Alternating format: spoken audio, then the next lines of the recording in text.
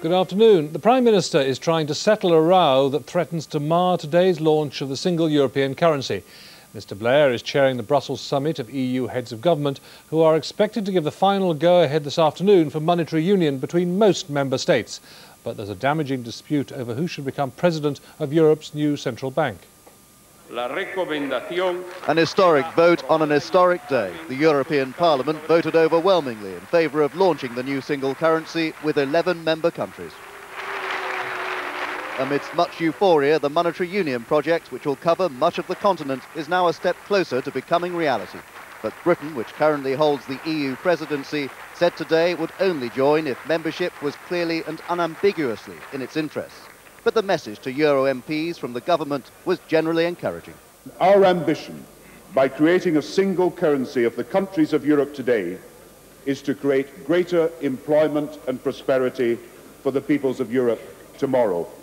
But a bitter dispute over the running of monetary union is threatening to spoil the celebratory mood. EU leaders are trying to appoint the head of the new central bank, which will set Europe-wide interest rates. Both Holland and France have put forward candidates, neither country is willing to back down. The Prime Minister is leading the search for a compromise. Success isn't yet guaranteed.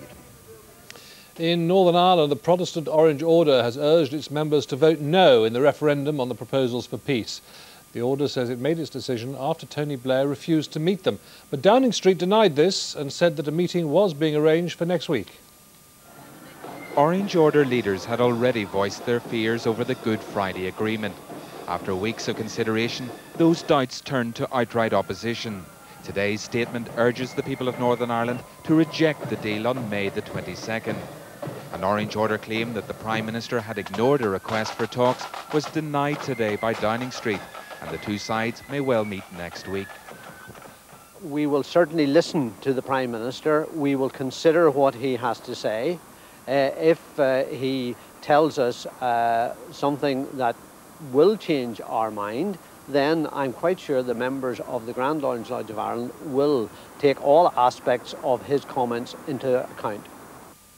Today's statement puts renewed pressure on unionist leaders like David Trimble, who support the agreement, but they're certain to claim their views are much more representative of popular unionist opinion.